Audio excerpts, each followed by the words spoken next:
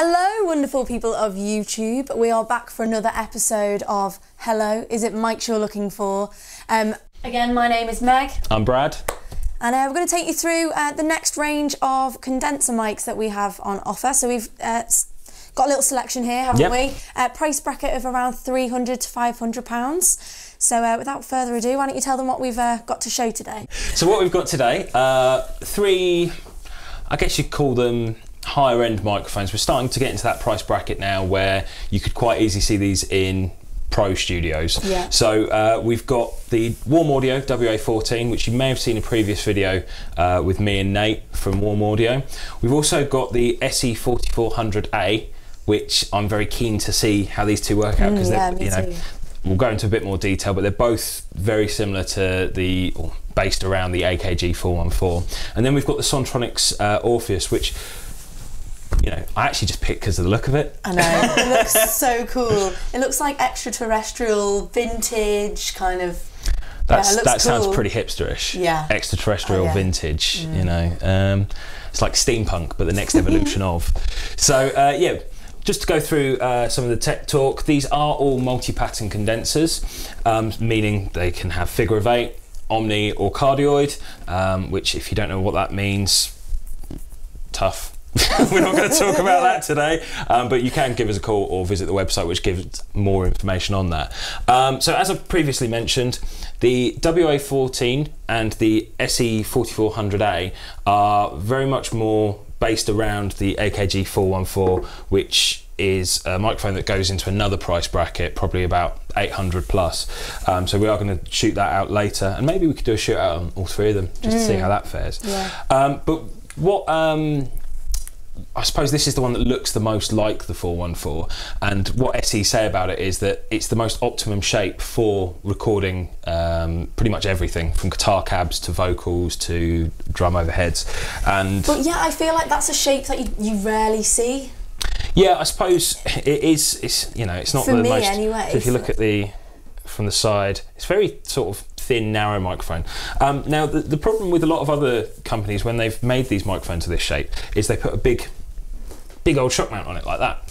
So if you want to get it to the straight up against the grill of a cab, it's a lot harder to do that because you've got this here.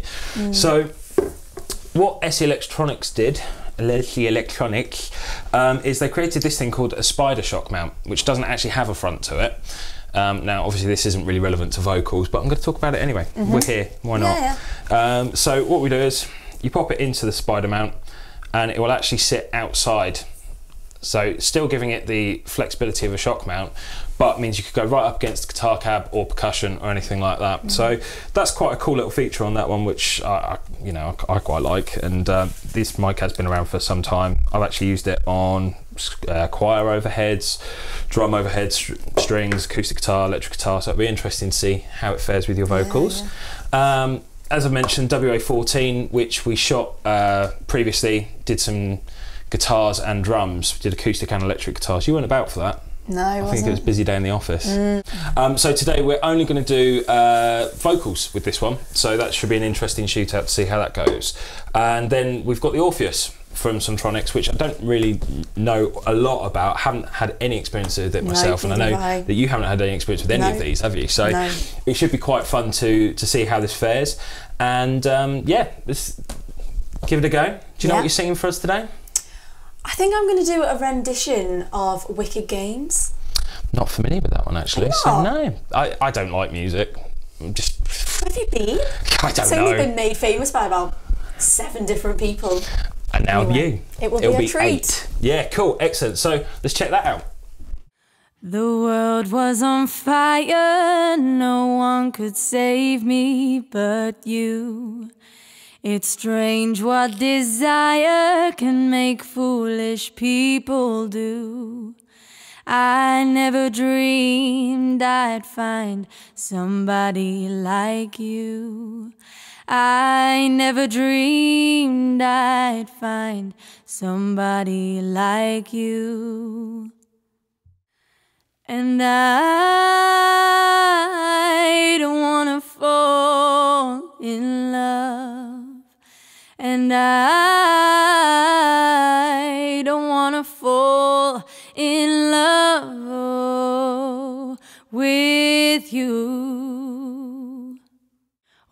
wicked thing to do, to make me dream of you.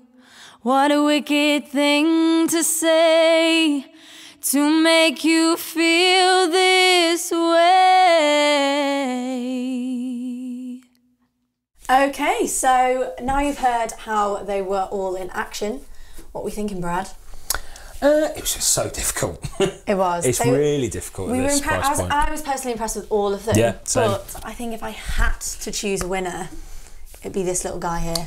SE4400. Yeah, the last one. From SE Electronics. So, you know, that's that one there.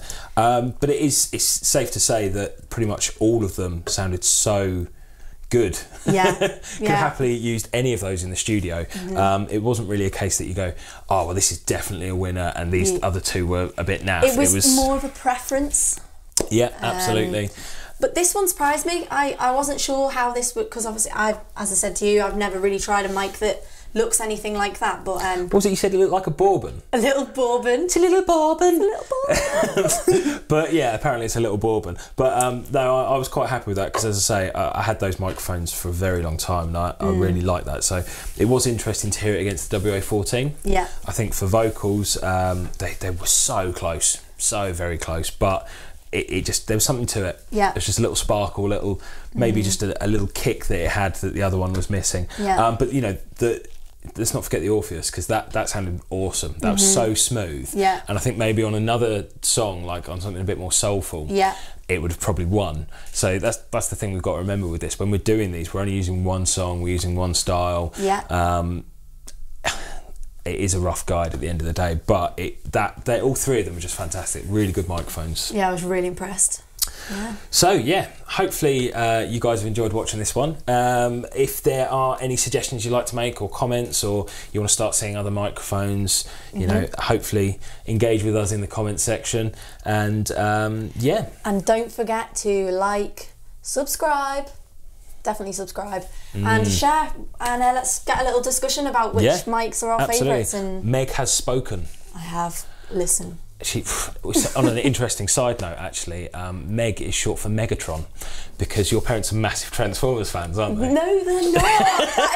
that is purely what Brad wants me to be called after. It's really not. I think Megatron would be it's a very feminine name. What was our combined name? Mega Brad. Mega Brad. We are Mega Brad. There you go. And on that note, Mega Brad out. Bye. There we go. Hey guys, thanks for watching the Andertons YouTube music technology channel. If you're a guitar player, or you play bass, or a drummer, or you're into keyboards, you might like one of our other YouTube channels, and I'll put links to those in the description below. Anyway, if you'd like to find out more about the products we featured in this video, please click up here. If you'd like to watch another video from this channel, please click here. If you'd like to buy a t-shirt like the one I'm wearing, click down here. And lastly, if you'd like to subscribe to our Music Tech YouTube channel, please click down here. Thanks for watching, and we'll see you next time.